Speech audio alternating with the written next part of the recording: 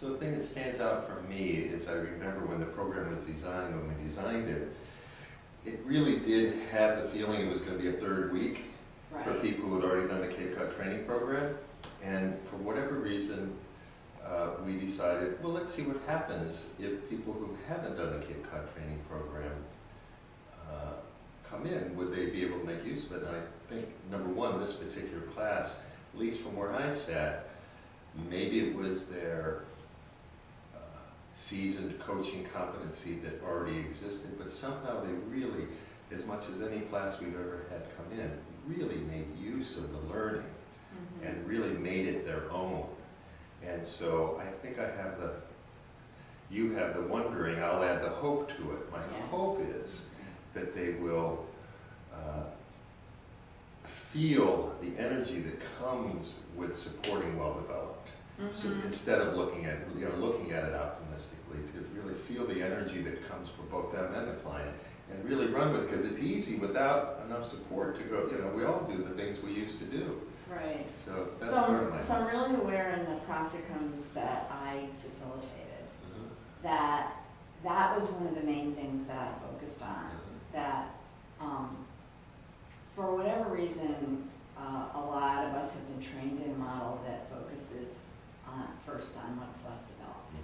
And so even in the beginning, when they were touching on what was well developed, it would be like touch and run. And so I'm going to sort of support your hope that they had an experience this week that helped them realize how important it is to sort of, as we say, fatten the figure that the client has about what's well developed. That really helps them know not only what it is, but that it's important. That's right. Right? That it's important and why it's important. And if the client doesn't know, to help them understand why it's important. And then sort of have them think about what might it cost them. For whatever reason, where I then went, I guess it was when you said what you focused on. I'm sure we focused on things differently in a way that and enough similarity that supported the overall theory, but the fact that there was two different people. So two things. One, how much I hope they make it their own. Absolutely. Rather than there is there's the, well, either have to do it Jackie's way or Stuart. I wish we had, and that's the only time I wish we had more faculty, because then they could see 6 different ways of doing it. So that's one, is I hope they make it their own. The other thing I hope they do is one of the things I emphasized a lot, or I tried to anyway, maybe it didn't come across, is each of them had a pretty intuitive sense when something was needed. And often they were trying to make something happen rather than notice what was happening. Agreed. And the simplicity of when they could just notice what was happening and the impact, I really want to support them to do that, to work easier, not harder. Right. And that fattening the moment is sometimes just so, what's your experience of that? Okay? It doesn't have to be, boy, just, what's that like for you? And one of the participants today, and they were closing down, she said, I have a feeling that you'll be able to go out and do that.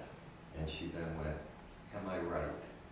And I was so glad. That's very cool. Am I right? And it made it to clients. So I hope they'll see that they have such simple moments when they can just see what's in front of them. Absolutely.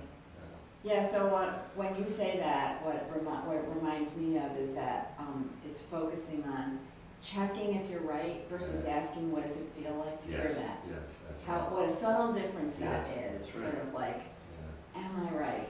Like, she made the client the expert. The client was the expert on the client. Themselves. And she was the expert on the process. So we've given them a lot to do. We have. I wonder if they'll do any of it. You know what? They will. I know we're going to close this down, but I really hope they stay in touch with us. So that goes to my wondering at the beginning is like, that's actually what I hope, because one, I think as teachers it's nice to know what's happening, and then also it's actually a way of them getting support. That's right. It's not a lot. It's whether it's an email or a phone call or something. It's like you get to By being in touch, you actually get support for yourself. And get support for us. Yes. And for the center. Totally. How important their energy is, and all of our energy is, to make the center not a rich place, but a rich experience.